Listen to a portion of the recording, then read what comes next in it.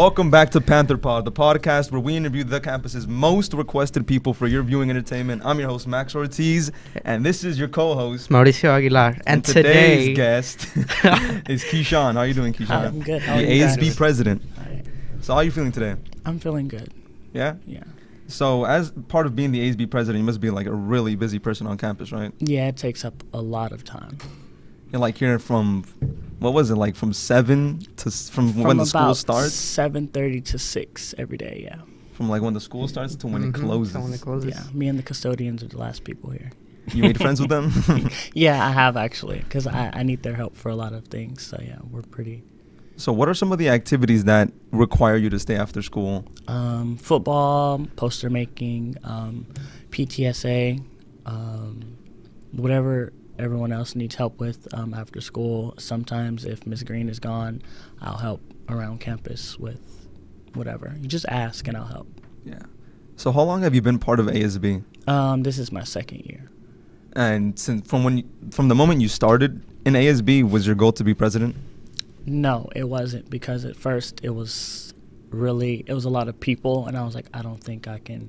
You thought it was too much competition? I don't think I can. No, it wasn't the competition thing. It's never a competition thing. I just felt like it was a lot of people, and me trying to be in charge of a bunch of people, or like trying to be not over a bunch of people, but oversee things. I just didn't think I could do that. But I grew, and I took a lot of different opportunities as far as helping me speak and with listening skills, and it helped out. So I was able to overcome that part. So what motivated you to join ASB?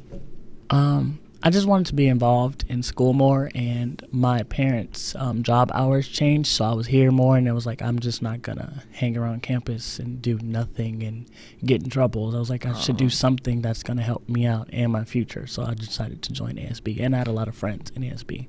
So you were like, even before ASB, were you already staying after school? Yeah, I was. So you were like, I might as well just actually just join might as well something? do something instead of sit here. And, yeah. So as the ASB president, you said you had to have a separate phone number? Yes, I do have a separate phone number because I get a lot of different text messages, and we also have people outside of school that are doing things in Long Beach that try to reach out to us that want to come and speak on campus. And so, just as a personal thing, I don't want them to have my personal number, and if I need to speak with Ms. Green about it, I can just go and show it to her, and then she can run it by administration. So it's kind of like your business number? Yeah. So so you get messages from not just things inside of school, but also outside of school? Yeah. So where did you used to have your personal phone number out there, or from the start where you're like, I'm going to have a second number? I used to give it to the kids in ASB, but it just got to be too much. Too hectic? Yeah. I try to sleep, and it's like going crazy. And I can't turn it off because my parents try to contact me, so I have to separate it. So how was it getting a second phone number? Like, did you have to go to your mobile carrier and ask for a second number? So we use Google a lot here at school. So I use, it's like Google phone or Google number. And it just, you have the number and the messages come over, but you can mute them or keep them silent, yeah. And I check them about 3 times a day. So as ASB president, is ASB a club? Is it an activity you join after school only? It's a club. You can join. We have it's actually a class. We have 2 periods, but it's full, so we have it as a club. And if you want to come and help, and you could just be a part of the club, and you can get volunteer hours for that. Is there certain requirements you have to have, or can you to be in the club? Yeah. No, not at all. So what are some big motivators for why people should join the club if you wanted to like recruit anyone? It just looks good, on resumes. You get to meet a lot of different people. Like when I started ASB, I've met so many more people, and I've connected with a lot more staff, and you just feel more comfortable on campus and more involved. You feel more involved when you know more people instead of just a small group of people. You can, say hi to everyone when you're walking around. And it like really boost your school spirit? Yeah, school spirit has definitely gone up a lot since I've joined. So joining ASB is just a club anyone can join. Mm-hmm. How would someone go to if they want to strive for president, how would they? You would have to, well, to be anyone on board, you have to be in ASB a year before, just so you get the feel of it and you can get everything down. And whoever is in the position already, when they, most of them are seniors, so when we leave, whoever's shadowing us, they can shadow, and so they get the feel of everything, and then they can come and take that place. So, in ASB, you said it looks really good on resumes. Yes. So you're a senior, right? Yes. And you're doing college applications and all that? Yes, and that's really important right now, so everyone should be on that right now. So have you used ASB in any of your college applications to give yourself like a boost? I put ASB on everything. Anything I do, I put it on there. It helps out. It just shows that, you're a leader, whether you're president or just a member or a club member. It shows that you're a leader and you're very helpful. So what are your plans after high school? Where do you plan to go? Long Beach City for my 2 years, and I've been offered scholarship money for that, and then I want to work with kids. So the program, my major that I'm going to major in it's going to be something with kids. So if I maintain the 2.0, I get automatically transferred to Cal State Long Beach after those 2 years. Right. So you told us about the scholarship earlier in our pre-interview. Could you explain how you got that? Okay. So in 11th grade, I'm in IB. So there's this program with a lot of Rotarians and business owners in Long Beach, and they take 11th graders from different schools in Long Beach, and then they take us up to the mountains, and they scramble us all together, and we have to make an invention, and it's about 2.5 days, and we have to come up with a script, a product, and pricing, and it's like a real business that we're making up there. And then we have to present it in front of a bunch of business owners and judges, and my team got second place. And so me and my team, we were offered money for that when we go to college. So, I forgot what I was going to say. It's like I was thinking about it, and then I heard you guys second place, and I was like, damn, that's impressive. So what was the invention again? Okay, so everyone's is always on their phone. So yeah. I came up with the idea of a phone case that in the light it can charge on its own or outside in the sun. So and like it solar also power? Yeah, exactly.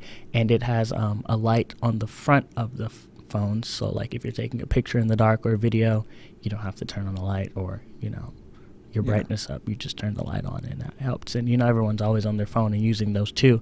Yeah. So it was a pretty big thing up there when I presented that to them, and they all liked it. Everyone's invention was good. I loved all of them. They were great. They were all really nice. Yeah, they were great. Don't want to throw anybody under the bus right now. No, they were all really good, and we had a lot of good backups. Like if some people had the same thing, we had to switch it up. So it was a lot of good backups. There was a lot, and we had to memorize the scripts, and it was pretty fun. I would recommend that to any 11th grader now when that opportunity comes to take it. Was the competition like really competitive? No. We did a lot of activities all together, and we went to the campfire, we went hiking, we played games. It was really cold, but we enjoyed it. There was great food. We had fun on the way there and back. Got to see snow and watch movies. It was really fun.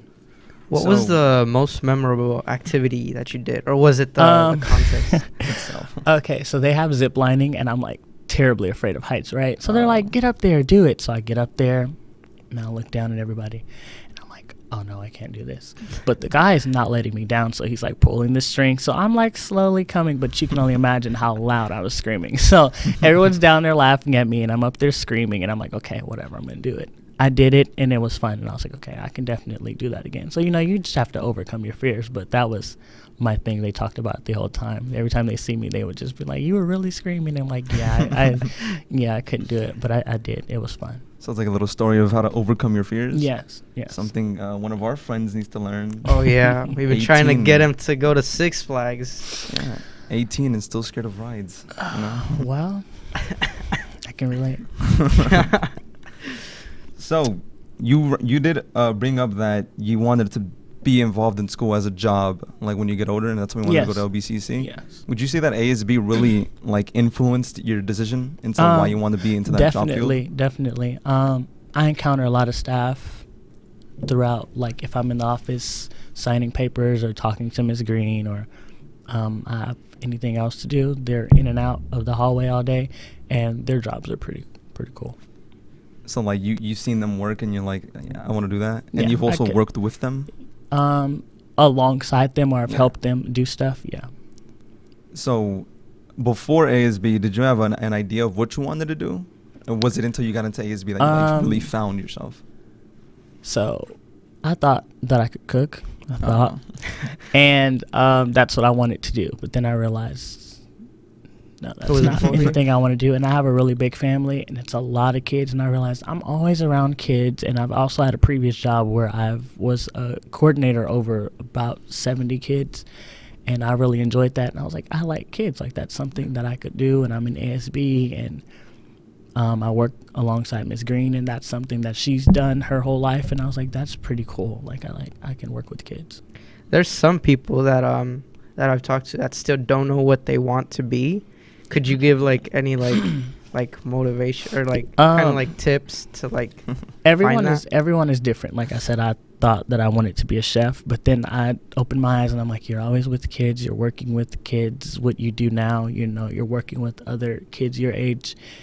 And, you know, I just want to help. Like, I see a lot of kids who have potential, but, you know, at home, they're not being told that sometimes. So it's like, you know, I want to be there. You know, you can do this. You got it.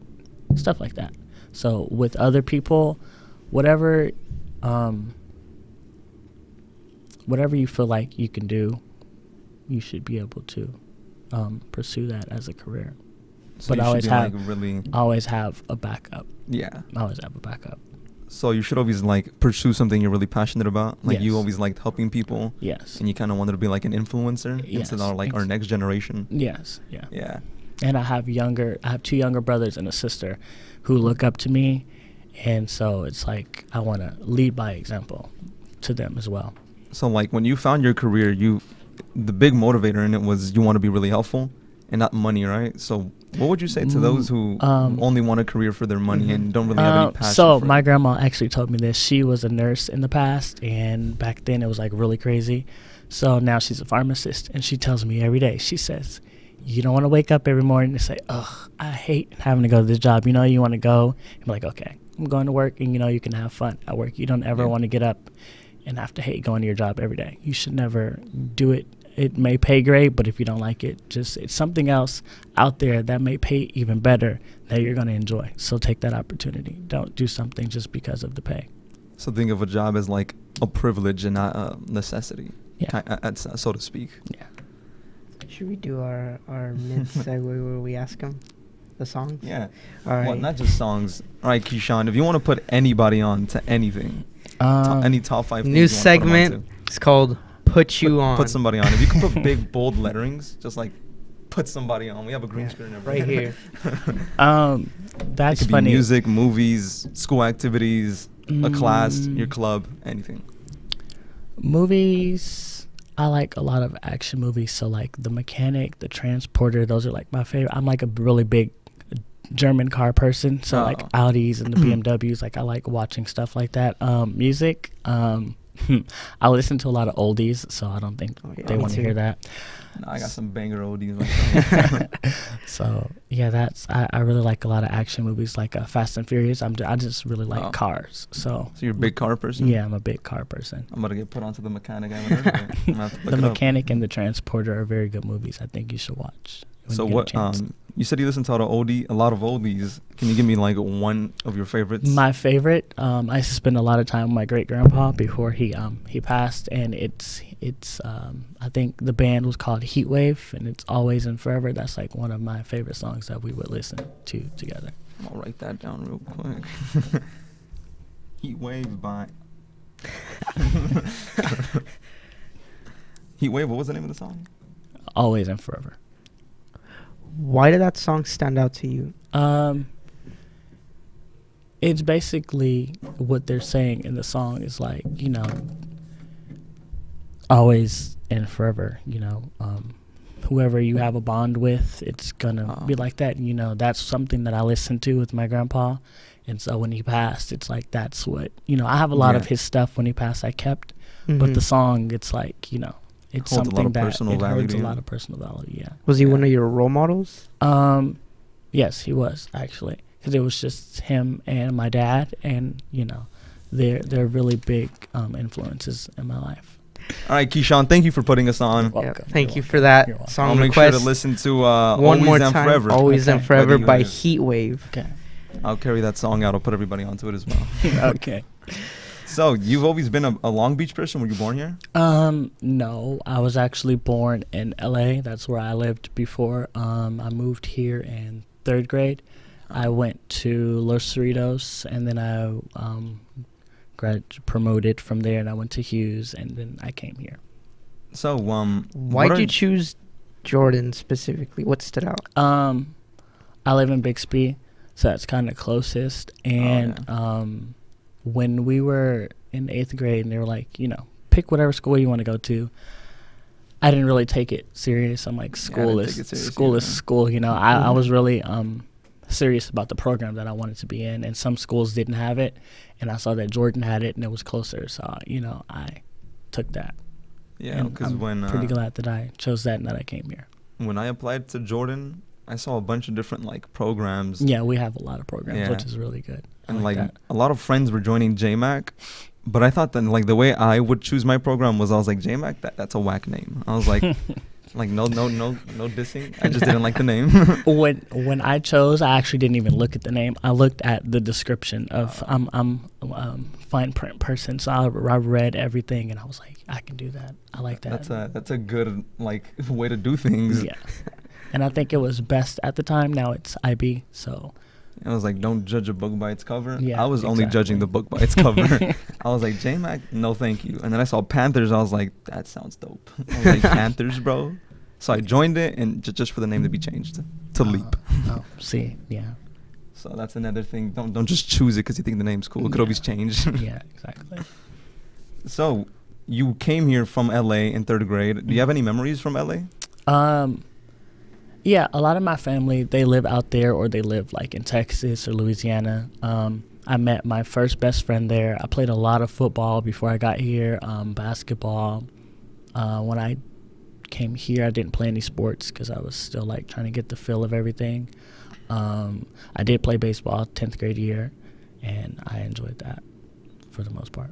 So you came here in 3rd grade, and then you started coming. You started living around Long Beach. Mm-hmm. Do you have any Did you notice any differences from Long Beach to LA?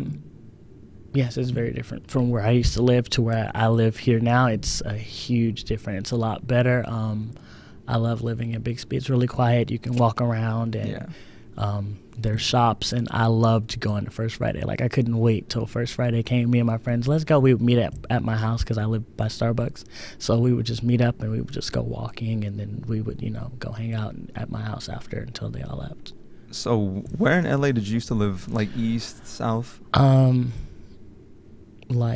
don't know exactly. I would say West Compton area. So it was pretty rough in a sense. So I wasn't really. I was always in sports, so I would never go outside. But when I would try to, I was like, oh, I got to stay in the gate, got to stay in my perimeter here. Can't go outside, can't go too far, yeah. So was that a big motivator to why your parents decided to move to Bixby Knolls? Yeah, they got better jobs. My dad actually works for the city, and my education got a lot better and opportunities. So that at first I was like, I don't want to come here. I'm leaving all my friends, but it was for the better, and I still see them all the time. So, yeah. So Jordan, people who don't come here, they say they talk a lot of smack about the school. You know what? Mm-hmm. When I was in 8th grade and we were choosing the schools I wanted to go to, they were like, everyone, all the friends were trying to go to Lakewood and go to Poly. And everybody wants to go. Yeah, Mm-hmm. yeah. And so I was like, no. I'm gonna go to Jordan. It can't be that bad, Yeah. So me and a nice group of my friends are actually here, and we love it. They're all a part of sports, and we came and did. So it's not, like you said, judging a book by its cover. Don't listen to what you hear. You have to see for yourself. Jordan's not bad at all. Jordan is not bad. I always heard it, I feel like it's judged by the riots that happened a while back, but the you don't see anything like that history anymore. and people that don't go hear, what they hear. It's just word of mouth. Don't ever listen to that. And a little sneak diss to other schools, if you don't mind. I know a bunch of people that came from Lakewood. We have a lot. We have a lot of people that transfer in and out a lot. But no, we're it's school spirit. Yeah, I tell them all the time, you have to have good sportsmanship, and you have to be great people, because in the real life you can't be like that. You can't just be super competitive all the time. You always have to. You have to have some friends. Yeah. So, and you never know. You might, that might be your boss one day, or so you might want to be. You might just want to be polite to people. Yeah. So I was talking to some people that transferred in from Lakewood, and a big reason that I always heard was that the teachers sucked over there, and like they just weren't good teachers. That's another thing. I have friends that say that, and I look at it from their point of view, and I look at it from the teacher's point of view, and if I have the teacher, I look at it from my point of view. And I feel like if you're paying attention and you're not making yourself seen, you're not being rude or aggressive towards the teacher, they won't even not notice that you're not there, but they won't pick on you or be in your face or be on you about things. You just you're at school, act like you're at school, not like you're out with your friends. It always happens to be that the people that complain about teachers are always the ones that really don't pay attention or want to do the work. Yeah, and then teachers are not there. I have a lot of adults in my life that tell me, you better enjoy high school, because when you get out, you're gonna wish you can go back. And I look at the calendar in the ASB room all the time, and I look at how far we're going, and I'm like, I'm gonna miss this. It's like I'm always looking forward to going to college, but at the same time, I'm always hearing people talking about the workload and the stress that comes with college, and I'm like, I always thought people just go to college to have like parties and just have fun. I've heard that, and I just did a project on that recently, where a lot of kids do go off to like big colleges, but they don't have full rides or the money or the grades, and they have to come back home, and they don't tell their parents, for a while that what happened. So don't mess up when you get there, and try to do your best so that you can get those scholarships and you can stay wherever you want to be. What would you say to people who don't take school seriously so far? Or like if they're just starting out like in ninth grade. Of what's offered here. And they just take it as like a joke. Don't do that, because I did that for a semester in ninth grade, and last year I had to take credit recovery for that. So please don't mess up, because the more you mess up, the further you get, and they're just gonna, you got to do all of this, and it's like, if you don't get this done by this time, you're gonna miss out on all the senior activities. No one's. It's not like middle school, and they're like, oh, okay, you're fine, you can go. No, it's not like they're just gonna forget about you failing 4 classes. This is really serious. So I think everyone should take it serious. Don't ever play around with your grades. And I feel like some students get discouraged really easily, where your grade drops one little time, and they're like, I can't get it back up. And it's yes, you can. Like, I had a problem in the past. I would start on work and not finish it. My teacher's like, I'd rather you turn in something than nothing, because nothing is gonna hurt you. Something, it's something. It's better to have something than nothing. Exactly. Yeah. And another thing is, I feel like they would start messing around and see their grades drop, and they'll be like, school's just too hard. School really, it's not hard. If you pay attention and you have great friends like mine, like we studied together, and I'm like, we're in class, and I missed something, and I'm like, what did she just say? What did he just say? And they tell me, and I'm like, okay, cool. And another thing, like I said, I'm pretty good. I talk to a lot of staff. Talking to your teachers help a lot too. The more you talk to your teachers, the more they're willing to help you. So to close off the podcast, what is the number one thing you would want to tell any freshmen coming in that think school is a joke, or that, I could fail these classes, they're not really going to matter?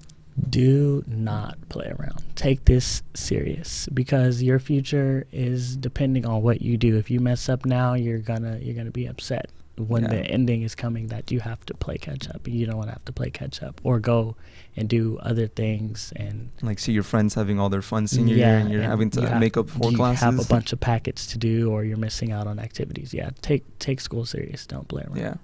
Thank you for joining us on another episode of Panther Pod with our special guest, KeShawn Ford, our school's ASB president. All right, well, you're a great guest, KeShawn. Thanks for being on the show. Thank you. Thank you. Thank you for having me.